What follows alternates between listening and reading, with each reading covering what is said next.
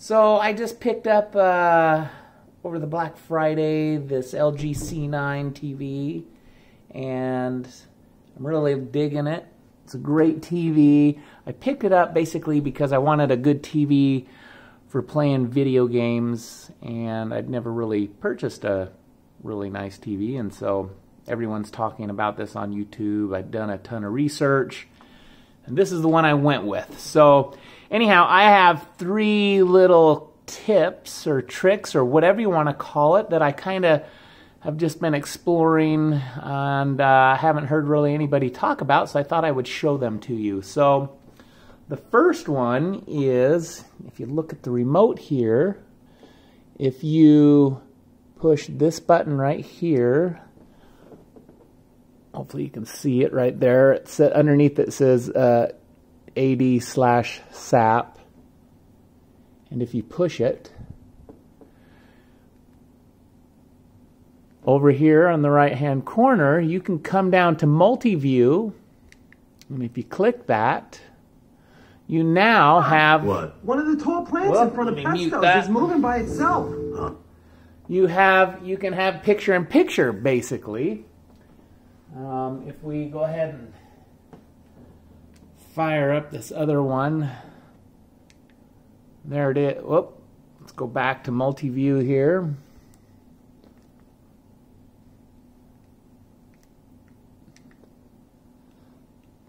And so now you could watch a football game or whatever on one side and play a game on the other.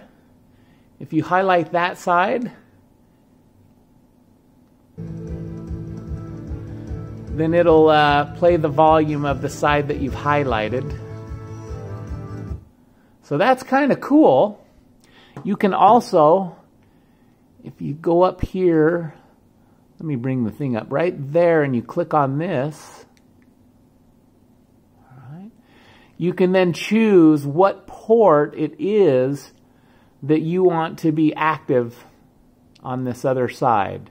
So what the one side's going to show live TV. So obviously I have an antenna connected to my house to pick up local over-the-air stations. So anyhow, it took me a minute to figure out how to choose which input I would like to show up on this side, but that's how you do it. You just click over here. So if I wanted to go with the Xbox or something else, I would just click this other deal. So that's the first tip. Then you just click here to get back to it, and we'll stop. All right, the second tip I have is if you're watching TV now, this would mainly be if you're watching over-the-air TV. So let's go ahead and pull this up and go over to the TV. And you know, with Amazon, if you're ever watching a movie, they have a little deal when you're watching the movie. You can push up on the remote or whatever, and it'll pause the movie and show you the actors, and then you can get a little information about them. Well, there's kind of a similar thing on this. If you go ahead and push those 3 buttons again, the AD/SAP, and you come down and just click Magic Link, it brings up this little menu at the bottom. And you can kind of see there's some, you know, it'll give you channels to, you know, other related videos or channels. But if you go over to Cast, you can come down and let's click on Kristen here, and it'll pull up a little bit of information. But then if you come over to the web, I've highlighted it there, click Web, it'll pull up a little small browser. It's not... yeah, it's a little bit clunky-ish, but it works well, you know, well enough. And then you can control it. I'm just controlling it with the remote here. And then if I wanted to, you know, let's say, click on the Wikipedia link, it'll bring it up here, you know. I can scroll using this. Scrolling with the scroll wheel here. Or you could just, you know. But I think that was kind of neat that you can do that. And then when you want to exit out of it, you can just click it here to exit out. I'm sure if I click this, it's just going to open the web browser and give me a bigger page to explore, but I'm not going to do that. So that's tip number 2. Now this other tip is really pretty awesome.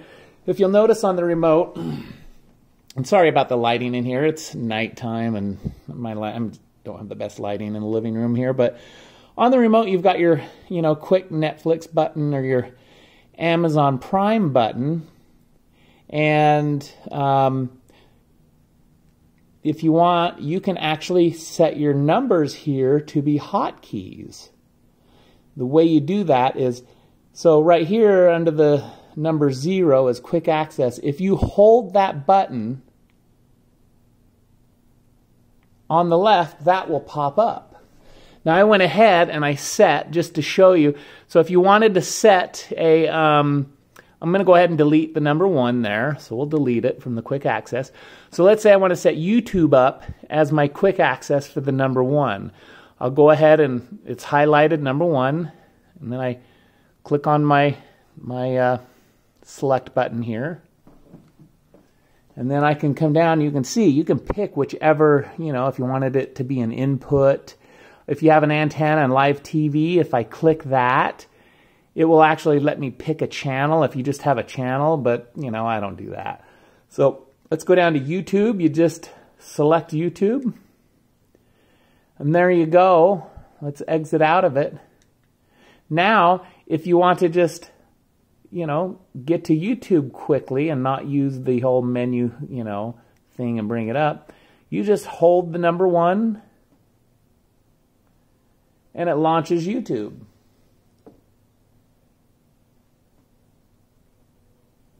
So that's pretty cool. If I wanted, I could hold number 2. I have it set for YouTube TV, so we'll just hold the number 2. And there we go. So it's kind of neat. Obviously, you kind of got to memorize it, I guess. But, I mean, really, I just use Netflix and, Prime Video, YouTube TV, YouTube, and my Plex. So, but anyhow, those are my 3 little extra tips or tricks or whatever. And just thought I'd show those for any of you if you do have the LG C9 TV and you didn't know that. There you go. So anyhow, thanks for watching. Thanks for giving me a thumbs up or a thumbs down or liking and subscribing. And we'll just talk with y'all later.